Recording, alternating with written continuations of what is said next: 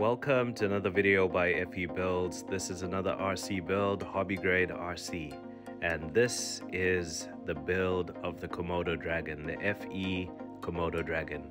Originally, I got one of the HSP Flying Fish and I just got it to try it out. And it's an entry-level RC for drifting, but the shape of the body and all interested me at first, and it's something I wanted to look at. So I actually got the RC and played around with it. Within about 10 minutes, I blew the motor, and that set me on the course that you're going to watch in this video, where we upgraded it and we made it the Komodo Dragon. So in this video, you're going to watch the transition of the HSP Flying Fish to become the FE Builds Komodo Dragon. Enjoy. We've got another RC build over here, and I'm so excited. There's one reason in particular I got this car. It is a drift car, I believe, and I'll just turn the box around so that we can see what it says. High performance 1 in 10 scale racing car, ready to run. And I like the shape. It actually doesn't look like that. It looks totally different from that.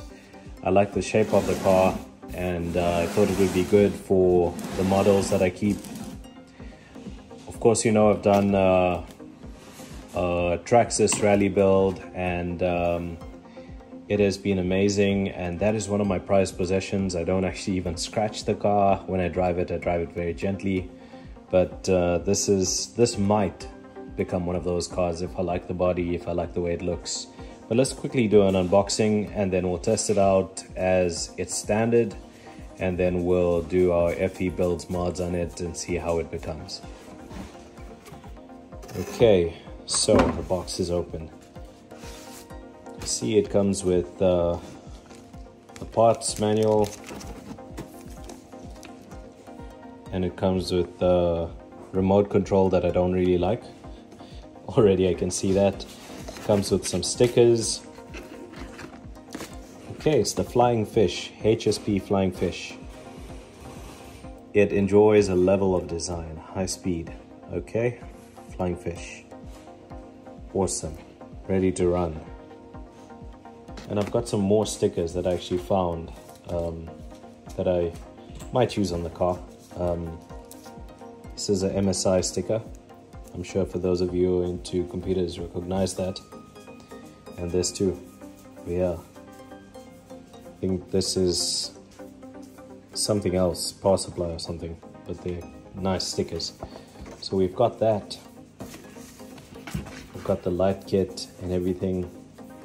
We're not obviously going to stick this on when we're doing the benchmark test, but let's see how this car looks. In terms of looks, it's very much like the Tamiya. I was hoping it was going to be a bit more than this, but feels a bit heavy. Let's see what's in there. So we're just going to do a quick unboxing of the whole box. Let's see what's in the box, and then I'm going to move this aside, set the phone down onto a mount, and then look at what's in there. Okay, there's a charger. So obviously this comes with some sort of battery, and there's the remote control. It seems to be cable tied down. So let's just lift this box and see if there's anything else under it. Very difficult to do this with one hand. Okay, so it's been unpacked already. It's a plastic there that's open. I assume they tested it before they gave it to me. Okay, so let's set all these things aside, including the remote control, because I don't really like that. I'm going to test with it, but let's just see how this chassis is. I like the tail, the wing. Feels a bit quality, but yeah, let's see what's under this body.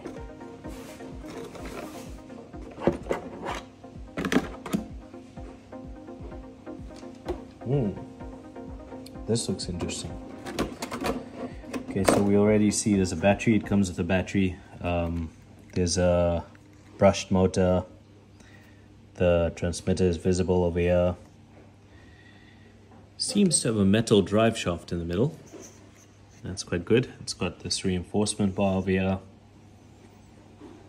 This is quite interesting. Some nice metal shocks. Very nice. Actually, the dampening on them is very nice. I like that. And at the back. And it's obviously a drifter. Comes with drifting wheels. But let's just go test it out as it is. Put some batteries in the remote. Hopefully this is charged up. And let's see how it performs.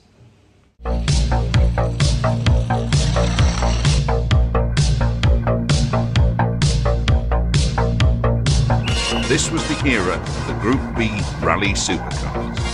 For the driver, the mere task of keeping the kicking, bucking, roaring machine under control often seemed enough. World Rally spectators in Europe exhibit inexplicable bravado by standing only a few feet from the rally course.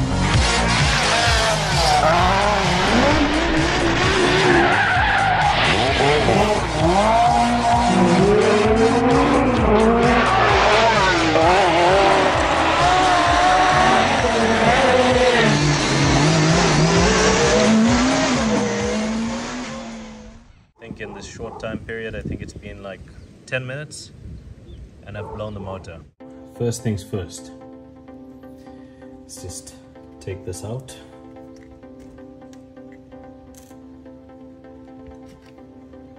And get rid of this nonsense, yeah.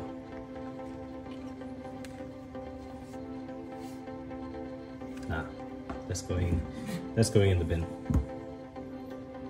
That's already blown.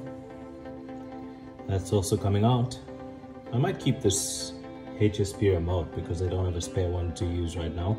The servo can stay in there, depending on what it is and its gearing. It's a 6 kg servo. Can't really make out if it's all metal gear, but yeah. We might just need to change out a few things. The shocks are really good. I like that. It's got some nice compression and rebound. You can tell that the oil-filled shocks. So that's quite nice. Very similar to a Tamiya chassis, although this one has some slots that can actually breathe. I believe I've seen a Tamiya chassis that has something similar. It's almost like the upgrade back of the standard TTO2 or maybe the TTO1. I wonder if this ESC is a hobby wing or it's something else. Yeah, it is a 1040. I'm sure you can see that over there. It is a 1040 and we're gonna take that out. We might also just change that servo, might as well, since we're opening up this system. And yeah, let's see what we can do. Hopefully we can bring something really good out of this.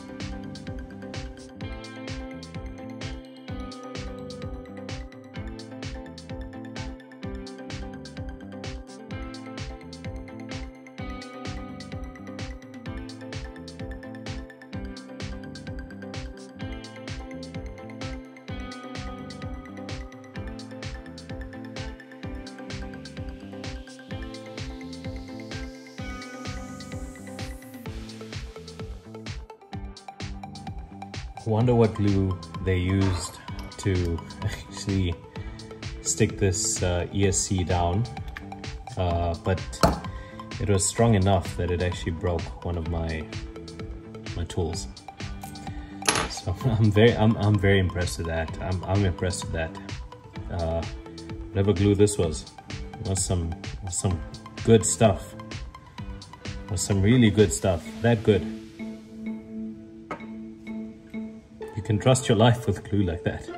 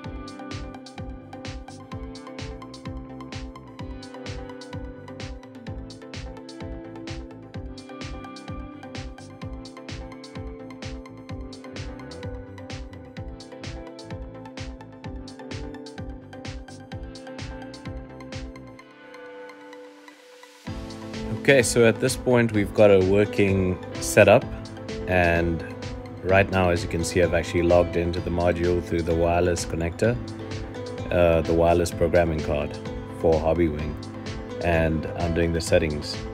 The one thing you'll notice is I changed the counterclockwise to clockwise, and that was the wrong setting over there, and I had to change it again. So if you want to do something similar, just know that setting needs to be on counterclockwise.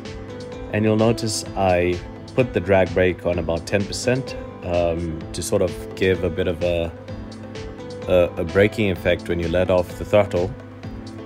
But on the punch level, I actually set it to number 2 only, because that motor is quite big, it's quite overpowered for that car, and I didn't want to break any of the gears. So you would notice over there, and here I'm just basically renaming it to the HSP FE Builds.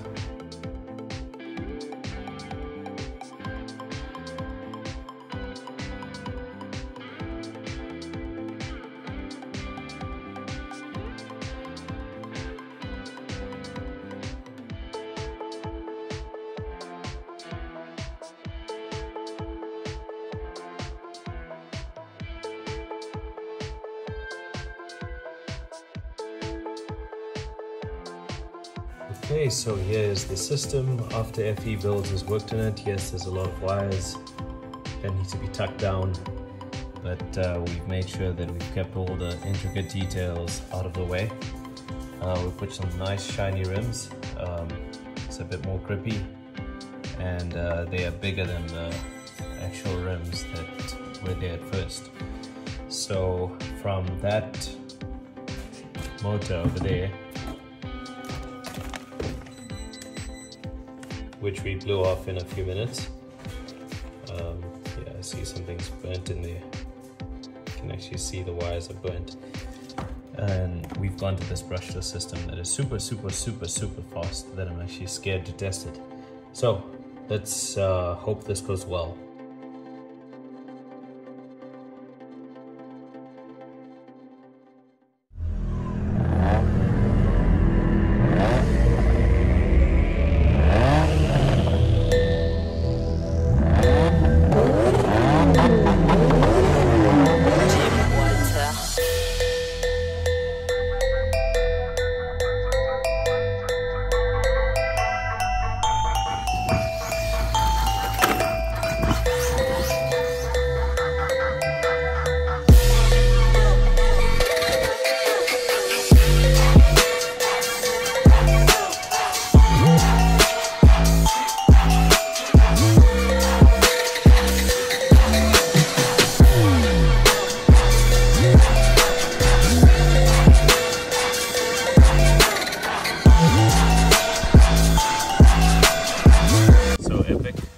So much power now that we've basically ripped the rubber off the rims.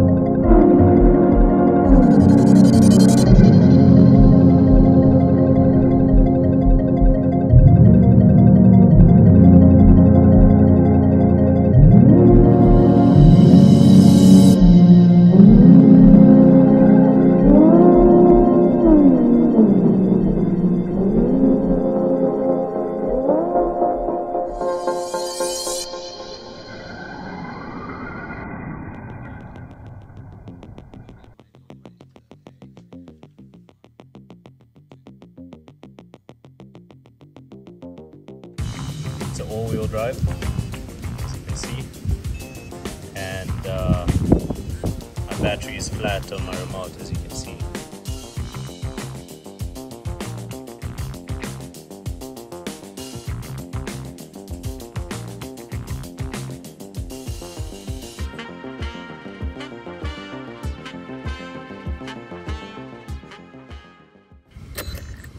This is a real drift car, and this is our build. This is what we as FE Builds have done, and as you can see, it's not too shabby, and she tries.